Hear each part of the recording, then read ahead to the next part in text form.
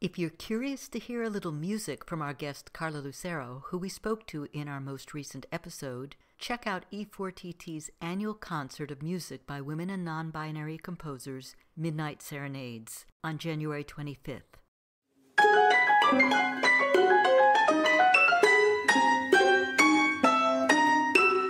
Welcome to For Good Measure, an interview series celebrating diverse composers and other creative artists, sponsored by a grant from the California Arts Council. I'm Nanette McGuinness, Artistic Executive Director of Ensemble for these times. In this week's episode, we continue our conversation with Erika Oba, who we spoke to in May 2022. Has your music been influenced by your experience as a Japanese-American woman? And if so, how? I think so, yeah. I mean, my parents both immigrated from Japan, so I feel like culturally I grew up in a fairly Japanese household, and I feel like that, that's just who I am and intractable from who I am as a person.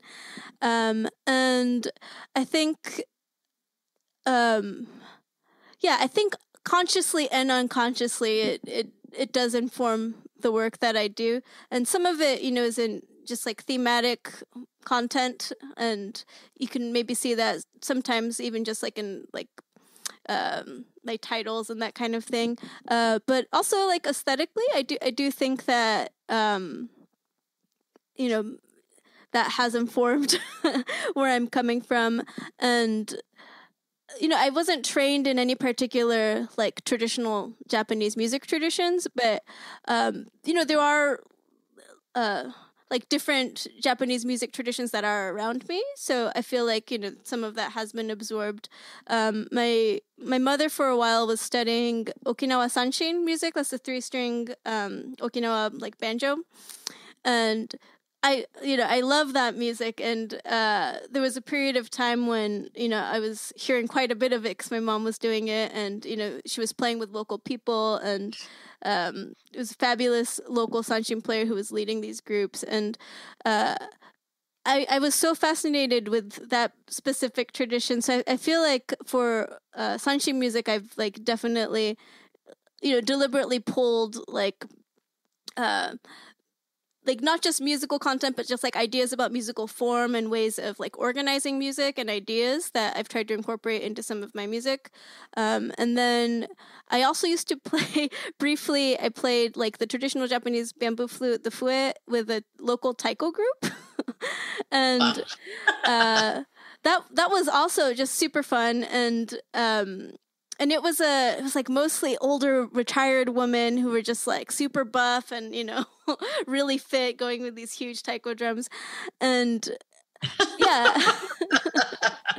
for that tradition too, I think I got a lot out of just seeing, different ways of conceptualizing music and how they communicate and organize musical ideas is, its own language and tradition that's different from, kind of the more traditional Western music traditions that I went to school for.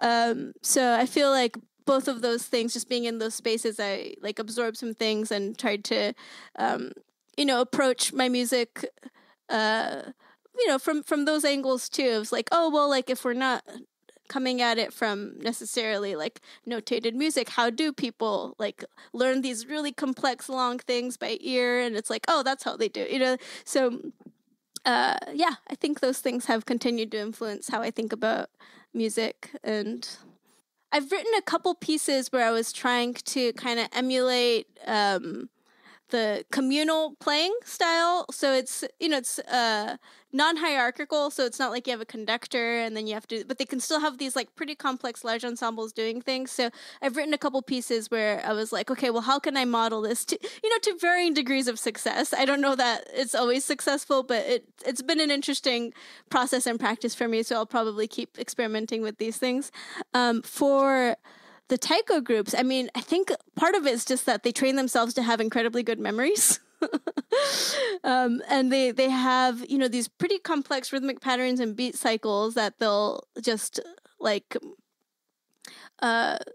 learn and then like internalize. And it's almost like dance, actually, because a lot of it's very physical too. If you've ever seen taiko drums, so a lot of it's like choreographed. Yeah, it's kind of like choreography too. And I was certainly never able to memorize things to the degree that they could, so I was always like translating what they were doing and like writing out notes for myself so that I could like follow the map. But they would like go for like 20 minutes and they'd just like have it in their brains, which I find very impressive.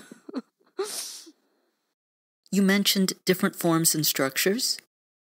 Yeah, or like just ways of approaching, I guess, like musical form and like tonality even. So with the 3-string banjo, like you're not necessarily playing chords, right? So you just have these 3 pitches that you're working off of, and then it's usually like a counterpoint line against whatever you're singing. So yeah, like even just that as a musical like structure starting point was interesting for me.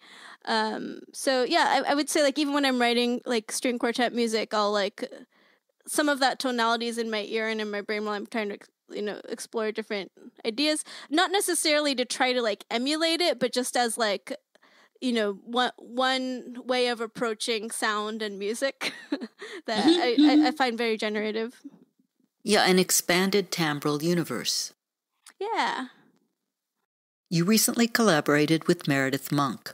What an amazing opportunity. What was that experience like? It was one of like the more magical things I think I've gotten to do in my life. She was just such a wonderful presence, and I think she takes mentorship really, really seriously and was just so generous in her energy, and her music was just I don't know that I've played music on flute that felt so physically good to play. Just like the way like playing her lines resonated in my body while I was playing them felt good, and how it resonated with everybody else doing their parts. It was just a really wonderful experience. And it was my first big live performance that I'd done since the pandemic. So I feel like I got very, very lucky that, I can ease my way back into performance with this kind of amazing ensemble and music opportunity. Thank you for listening to For Good Measure, and a special thank you to our guest, Erika Oba, for joining us today. If you enjoyed this episode, please subscribe to our podcast by clicking on the subscribe button, and support us by sharing it with your friends, posting about it on social media, and leaving us a rating and a review. To learn more about E4TT, our concert season online and in the Bay Area, or to make a tax-deductible donation, please visit us at www.e4tt.org. This podcast is made possible in part by a grant from the California Arts Council and generous donors like you. For Good Measure is produced by Nanette McGuinness and Ensemble for These Times and designed by Brennan Stokes, with special thanks to audio engineer extraordinaire Stephanie Neumann. Remember to keep supporting equity in the arts and tune in next week for Good Measure.